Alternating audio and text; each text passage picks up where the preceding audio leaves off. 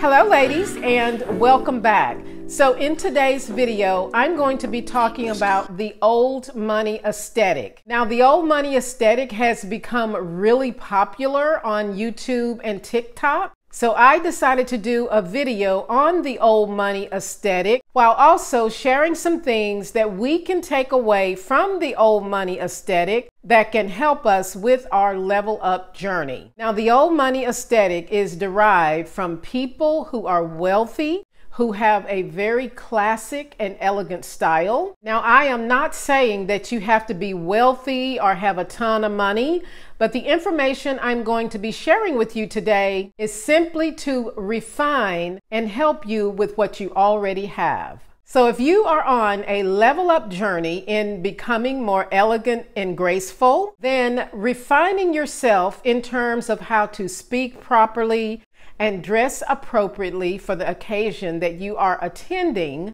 is definitely a key component for the level up journey. And also on this journey, ladies, we have to be aware of our behaviors and habits that we adopted whilst growing up. So if this is something you're interested in, then please watch the video to the very end, because I'm going to be sharing with you my interpretation of a look that I created from what I had in my closet that is an example of the old money aesthetic. So be sure to watch the video to the very end. And if you are landing on my channel for the first time, my name is Teresa, and this channel is all about leveling up and becoming more elegant and graceful. So without further ado, let's jump right into the video.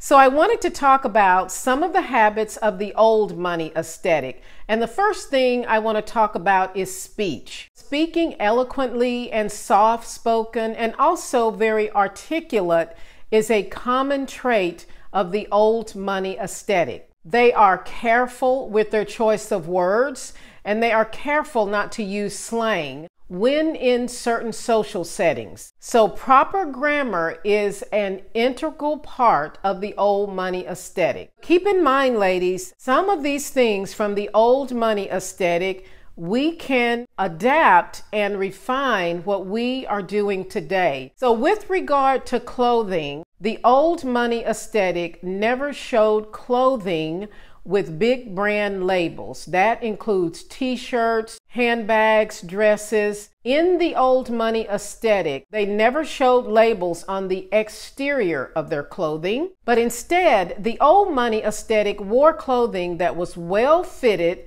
well pressed, and sometimes tailored to fit their body, but they were always free of logos or brand names on the exterior of their clothing. The next thing I want to talk about in the old money aesthetic is jewelry. Now, what type of jewelry did they wear in this era? Now, after doing some research, I found that in the old money aesthetic, they wore very simple gold jewelry, and pearls were usually standard with whatever they wore. Very simple pearls, very simple gold jewelry, and something to the effect of what I am wearing right now. These pearls were given to me by my mother-in-law, and they are over 100 years old, and I absolutely love them. And pearls were worn with a number of outfits, whether they were going to a tennis match or going for tea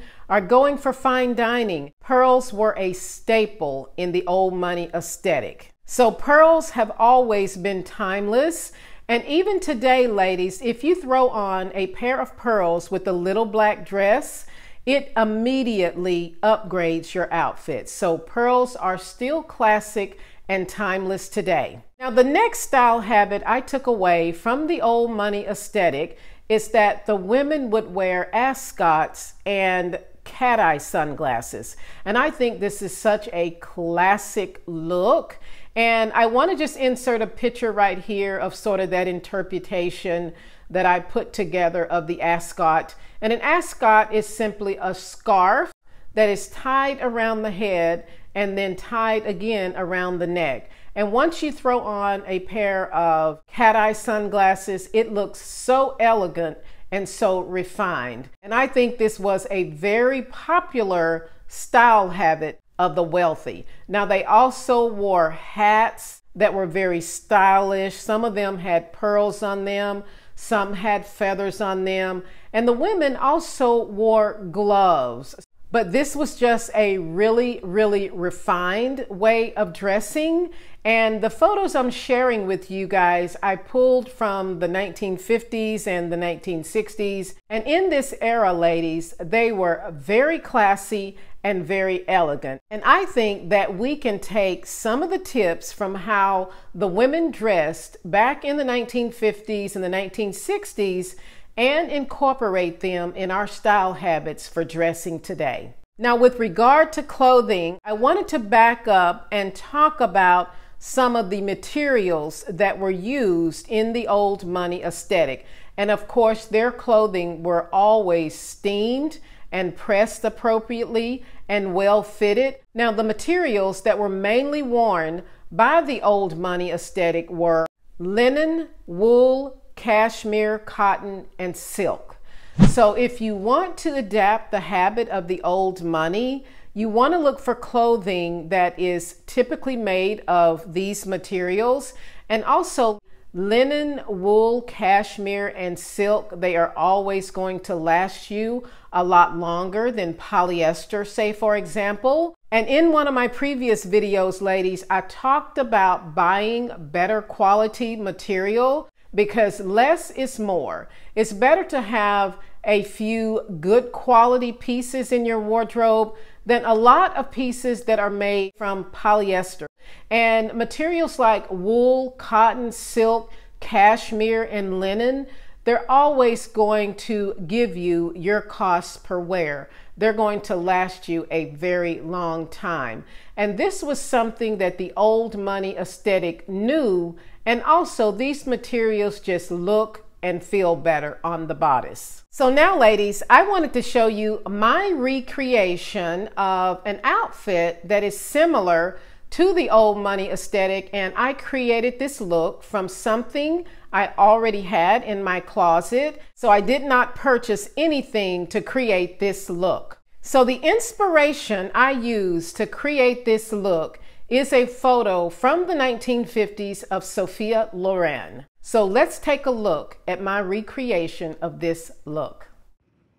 So the skirt and the blouse is made of silk, and I think this is a material that they would have worn in the old money aesthetic.